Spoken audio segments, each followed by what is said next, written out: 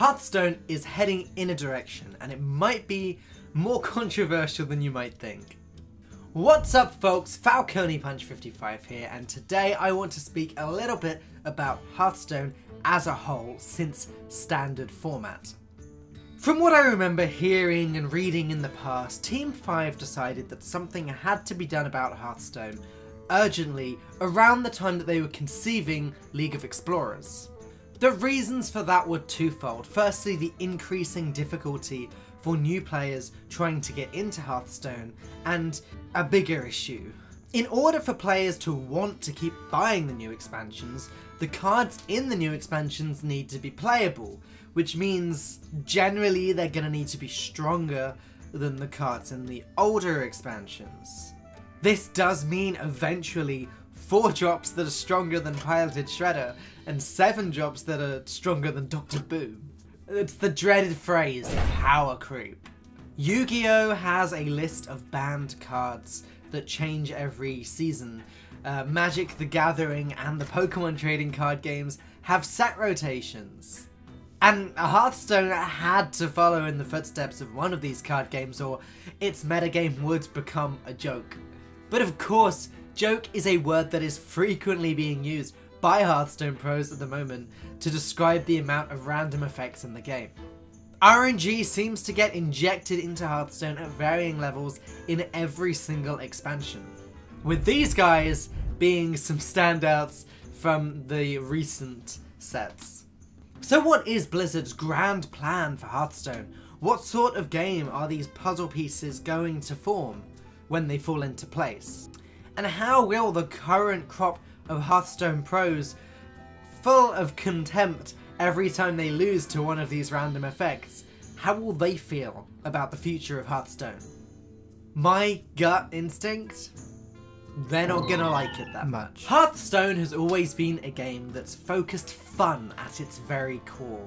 Yes, it's highly competitively played and one of the most watched esports in the world, but that's not its foundation. In fact, I don't believe Hearthstone was ever supposed to be a huge esport.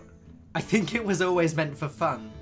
And pro players, competitive Hearthstone, that's not actually the target audience for the game. Nor is it the game's largest audience. While the Yogg-Saron nerf seemed vital to myself, and I'm sure most of you watching, the hundreds of thousands of casual players that log into Hearthstone every day just to play a couple games and get to rank 20 every month, and rarely get upset when they're defeated by Yogg-Saron, these players don't like the nerf. In fact, it's probable that more people were upset about Yogg-Saron's nerf than happy about it. Where am I getting this from? Right, first, let's establish that there are players that play Hearthstone just casually for its fun, wacky nature. And let's establish that these players actually don't mind Yogg-Saron, or in fact enjoy it because of its chaotic fun. They probably love the random cards like this, and heck, Prince Malchezaar seems like it was designed specifically for this type of player. And let's also assume that anyone who ever visits the Hearthstone subreddit probably take the game quite seriously. Now I'd like to draw your attention to this straw poll that was conducted on the Hearthstone subreddit recently that asked if Blizzard would and should nerf Yogg-Saron. Only 25% of users thought that Blizzard would nerf it, and only 50% actually thought they should.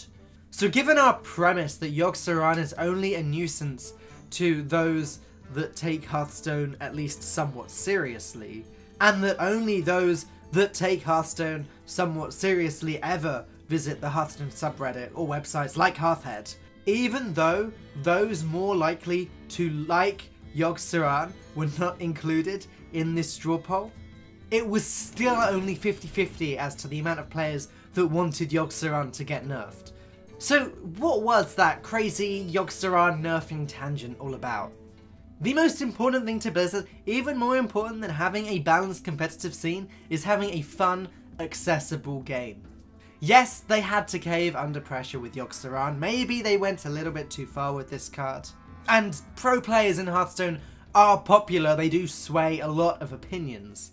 But I don't think this is the direction that Blizzard want to take Hearthstone, nor is it ultimately the direction Hearthstone is going to go. As far as the immediate future goes, there is a lot to be excited about.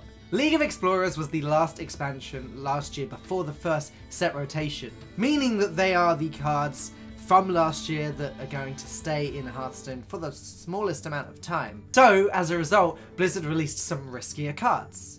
Finley, Bran, Elise and Reno all see far more play than any of the Karazhan legendaries, barring maybe Barnes. And I think that we're going to see loads more of that in the upcoming expansion. And with all final expansions before the format changes in the future. Now, as much as I love the competitive Hearthstone scene, and believe me, I do, I love the fun that I have playing Hearthstone even more. And I am very excited to see what the next expansion will be, right down to the fun thematic trailer that we're bound to have introducing it. So what is your opinion? Do you agree with me that this is the way the future of Hearthstone is going to go? And if you do agree with me, do you actually like that? Or would you prefer they took a more serious route and ditched the casual players? Maybe there is a way Blizzard could please everyone? As usual, make sure you drop Hearthhead a like on Facebook, a follow on Twitter, and give this video a like and a subscribe if you enjoyed it. I'll be back with another video next week.